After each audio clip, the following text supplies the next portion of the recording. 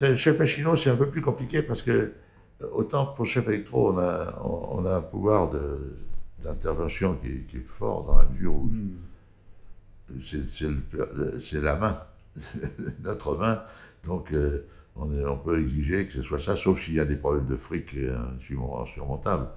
Bon, ou des problèmes de dire on va tourner à l'étranger, on n'emmène pas les ouvriers. Je veux dire, bon, ça c'est une autre affaire. Bon. Mais souvent, même des fois, on va tourner à l'étranger et on emmène enfin, au moins les chefs.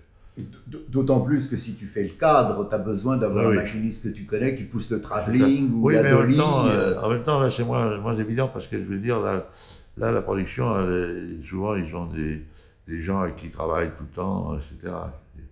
C'est-à-dire, donc, je veux dire, les moyens de pression sont moins importants que.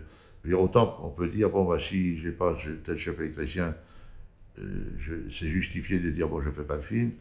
Par contre, si je dis, si j'ai pas tel machinot, bon, si le metteur en scène, par exemple, préfère avoir un machiniste, parce qu'avec lequel il s'entend bien pour ces histoires de travelling, les machins, comme c'est un travail qui est partagé entre les deux, bon, c'est un peu différent, je veux dire, par exemple, des systèmes américains. Parce que dans le système américain, je veux dire, les machinistes s'occupent de placer les volets.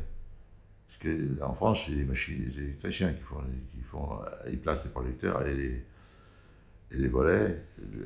Aux États-Unis, les électros placent les projecteurs et les machinos mettent les volets, les tuiles, bon, ça s'appelle des butterflies, des trucs comme ça.